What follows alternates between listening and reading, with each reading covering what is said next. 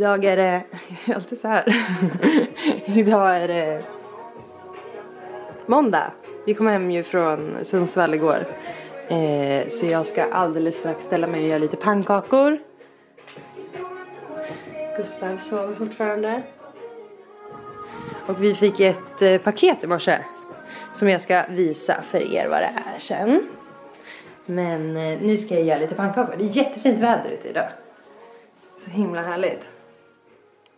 Och när jag gör mina pannkakor så gör jag dem med havregryn som jag mixar. Så att det blir som mjöl.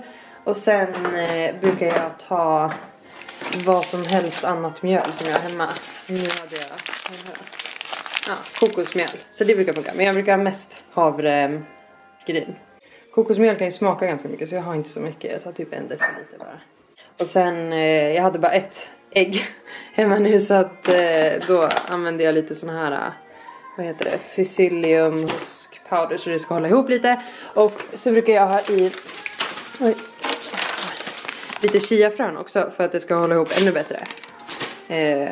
Och alltså annars kanske jag brukar använda mer typ bovetemjöl. Det tycker jag är kanske bättre än kokosmjöl. Men nu har vi varit borta en vecka så att jag hade inte det hemma. Och sen, alltså tycker jag att det håller ihop väldigt dåligt, då kanske jag lägger till lite sån här. Jag kanske ska mäta bakpulvret förresten. Det kanske man gör. Så kolla här. Jag har ju något recept här som jag följer ungefär. 2 till 3 teskedar bakpulver. Inte jag själv. Jag är ju besatt av chiafrön. Jag tycker att det funkar i allt. Och eftersom att jag bara hade 1 ägg så tillsatte jag pyttelite mer mjölk än vad receptet säger. Jag vet inte om det är rätt eller inte.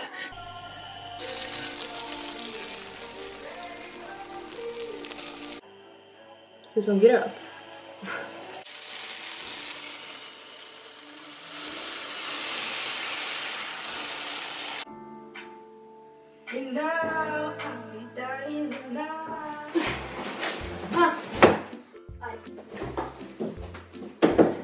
Erik.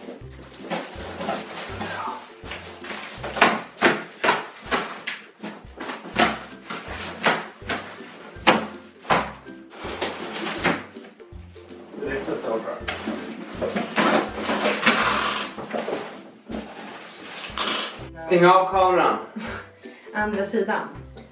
Jag tror att du verkar ganska otrevlig i min låga. Stäng av kameran. Nu ska vi andra sidan. Så då behöver vi nummer 4. Så vrid dem där i den. Gick på läge.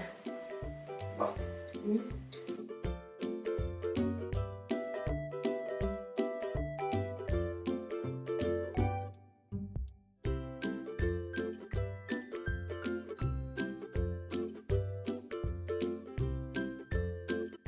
Tada! Nu är det uppe. Är du nöjd? Jag tror det. Ja. Kanske för hyllplan i sen. Ja, precis. Man kanske vill ha mer.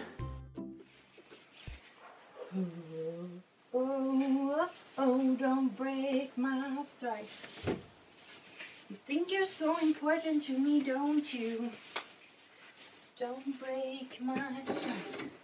You think you're so important to me, don't you? Don't break my stride. Säg god morgon och välkommen till vloggen då. Nej. Va? Nej.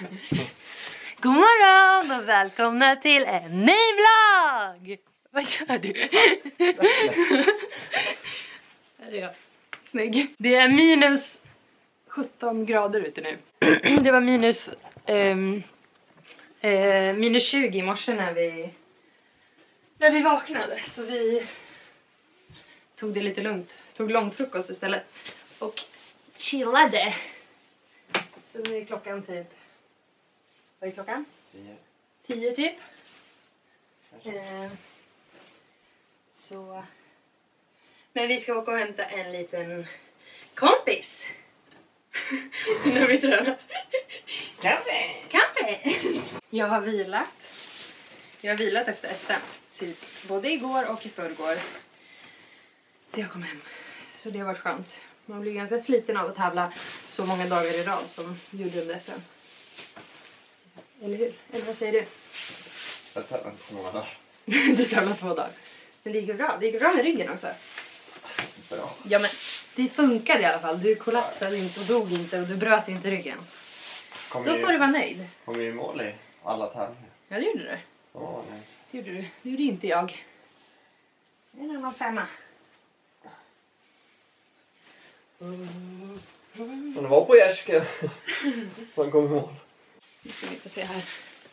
Gustav kör lite aktivering med sin rygg.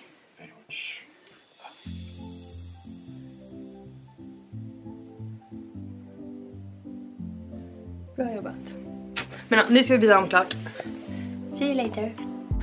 Vilka gulliga skor du har.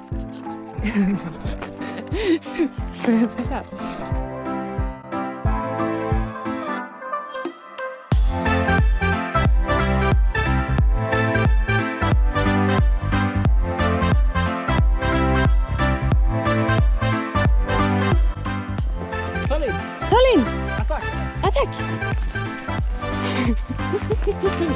Attack! Oj, fel väg.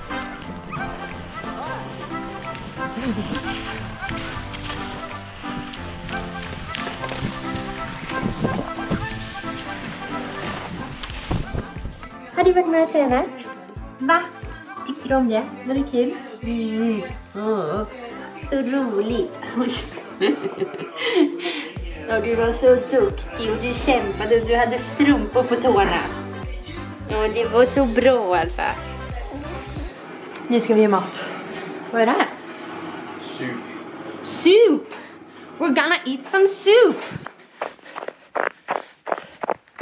I förrgår så började jag få lite ont i magen. Och sen hade jag lite ont i magen igår också, så jag hade egentligen vilodag idag, men då vilade jag igår istället. Och idag känns min mage bra. Jag vet inte om jag typ äter någonting konstigt, men idag känns det bra. Så nu är jag ute och springer en liten kortare tur för att kicka igång kroppen till eftermiddagen. Då jag ska köra ett väldigt hårt intervallpass med 10 stycken 1-minutare. Allt jag kan. Så jag ska se om jag får med mig Gustav, så kanske han kan hjälpa mig att filma lite från det passet. Så får ni se när jag mår som en råtta. Men det är helt fantastiskt. Så härligt. Men jag är lite ovan att springa, känner jag. Så att det är lite tunga ben, inte så sprättiga. Men så kan det vara.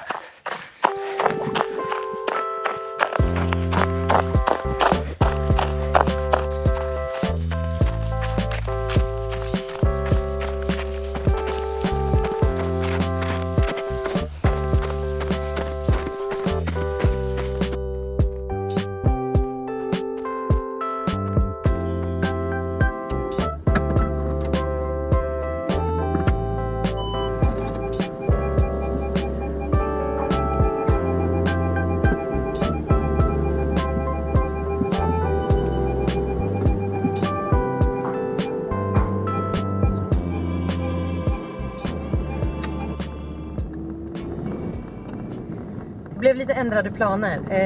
När jag kom hem från träningspasset så sa Gustav att han kände sig lite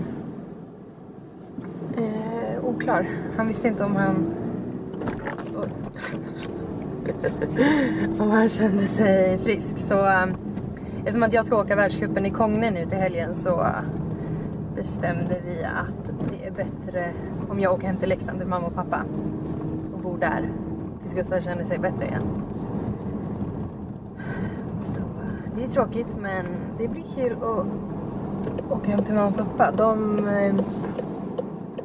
hade influensan i typ 2 veckor för ett tag sedan, så jag har inte träffat dem på länge. Oj, solen här. Så det blir kul.